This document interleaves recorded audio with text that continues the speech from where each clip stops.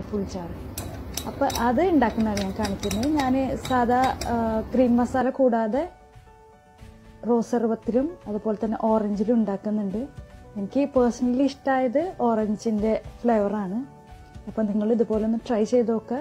നല്ല രസമാണ് കാണാനായിട്ട്, അതുപോലെ തന്നെ കുടിക്കാനും നല്ല ടേസ്റ്റ് ഉണ്ട്. അപ്പോൾ ഇത് എങ്ങനെ തയ്യാറാക്കുന്നതെന്ന് നോക്കാം. അതിന് വേണ്ടിയിട്ട് നമുക്ക് 2 ഗ്ലാസ് വേണം. അതിൽ ഒരു വലിയ ഗ്ലാസും പിന്നെ അതിലോട്ട് ഇറങ്ങിയിരിക്കുന്ന ഒരു ചെറിയ ഗ്ലാസ്സാണ് വേണ്ടത്. ചെറിയ ഗ്ലാസ്സിലാണ് നമ്മളിപ്പോൾ മസാല ഒക്കെ ഉണ്ടാക്കിയിട്ട് ഒഴിക്കുന്നത്, അതായത് ഗ്രീൻ മസാലയും അതേപോലെ ഓറഞ്ചിൻ്റെ ഒക്കെ മസാല ഒക്കെ ഉണ്ടാക്കിയത്. വലിയ ഗ്ലാസ് നമുക്ക് സോഡ ഒഴിക്കാൻ വേണ്ടിയിട്ടാണ്. അപ്പോൾ ഇതിന് വേണ്ടിയിട്ട് നമുക്ക് ആദ്യം ഗ്രീൻ മസാല ഉണ്ടാക്കാം. അതിനുവേണ്ടി 2 ചെറുനാരങ്ങ എടുത്തിട്ടുണ്ട്, കുറച്ച് പുതിനയില, 2 പച്ചമുളക്, ഒരു ചെറിയ പീസ് ഇഞ്ചി. നമുക്കിതാദ്യം നല്ലപോലെ ഒന്ന് അരച്ചെടുക്കണം. അപ്പോൾ ഇഞ്ചിയും പച്ചമുളകും മല്ലിയിലൊക്കെ ഇട്ടിട്ട് കുറച്ച് വെള്ളം ഒഴിച്ചിട്ട് നമുക്കിതൊന്ന് അടിച്ചെടുക്കാം. ആദ്യം ചെറുനാരങ്ങ നീര് ഒഴിക്കാൻ മറക്കണ്ട. അപ്പോൾ കണ്ടോ, ഇതേപോലെ ഞാൻ കുറച്ച് വെള്ളം ഒഴിച്ചു, ഒരു 1/4 ഗ്ലാസ് വെള്ളം ഒഴിച്ചിട്ടാണ് ഇതുപോലെ അരച്ചെടുത്തേക്കുന്നത്. ഇതിന് നമുക്ക് ഒരു പാത്രത്തിലേക്ക് ഒഴിച്ചു വയ്ക്കാം.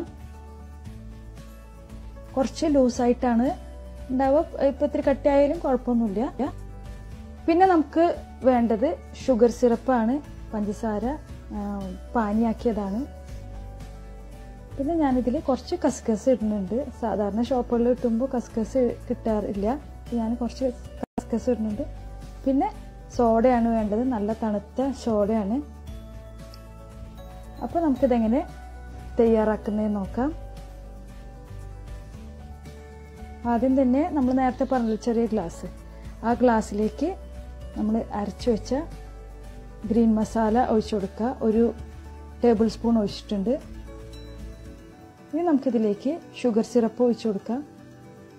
ഇപ്പോൾ ഞാൻ 2 ടേബിൾ സ്പൂൺ ഷുഗർ സിറപ്പ് ഒഴിച്ചു കൊടുത്തിട്ടുണ്ട്. പിന്നെ കുറച്ച് കസ്കസും. പിന്നെ വേണ്ടത് ഉപ്പാണ്. ഉപ്പ് നിങ്ങൾ ചേർക്കേണ്ടത് നമ്മൾ സോഡയിലേക്ക് ഇടുന്ന സമയത്താണ് ചേർക്കാൻ പാടുള്ളൂ, അല്ലെങ്കിൽ പതഞ്ഞ് വരില്ല. ഇതിൻ്റെ മെയിൻ ഹൈലൈറ്റ് എന്ന് പറഞ്ഞാൽ പതഞ്ഞ് ഇങ്ങനെ പുറത്തേക്ക് പോലാണ് ഇതിൻ്റെ പ്രത്യേകത. അപ്പോൾ നമ്മൾ ഉപ്പ് എപ്പോഴും ലാസ്റ്റ് ഇട്ടാൽ മതി. ആദ്യം ഞാൻ ഇട്ടപ്പോൾ ശരിയായിട്ടുണ്ടായിരുന്നില്ല, പിന്നീടാണ് എനിക്ക് മനസ്സിലായത്. അപ്പോൾ നമുക്ക് വലിയ ഗ്ലാസ്സിലോട്ട് സോഡ ഒഴിച്ച് കൊടുക്കുക. പിന്നെ നമ്മൾ നേരത്തെ ഗ്ലാസ്സിൽ ഒഴിച്ച് വെച്ചില്ലേ ഗ്രീൻ മസാല ഇട്ട് കൊടുക്കുക. കണ്ടോ, ഇതുപോലെ പൊന്തി വരും. പക്ഷേ എൻ്റെ ഇപ്പോൾ ഗ്രീൻ മസാല ഉണ്ടാക്കിയപ്പോൾ അത്ര പൊന്തി വന്നില്ല, കാരണം ഞാൻ ഉപ്പ് ആദ്യമേ ഇട്ട് വെച്ച കാരണം.